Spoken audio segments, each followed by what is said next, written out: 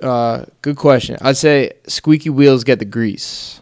So if there's something you want, at least you could do is ask for it. You know what I mean? Yeah. If you want a promotion and want, I wanted that CM Punk fight. So what I do, I ask for it. All they could tell me is no. But if you sit there with your mouth shut, even a hard worker, you can stay in obscurity. But sometimes you got to speak up for yourself. You got to be your own have confidence advocate. You know what I mean? Yeah. Be confident be confident in yourself and speak out. Like I seriously, squeaky wheels get the grease. It's fact. You know what I mean? That wheel that's ring, that's the one they're gonna attend to.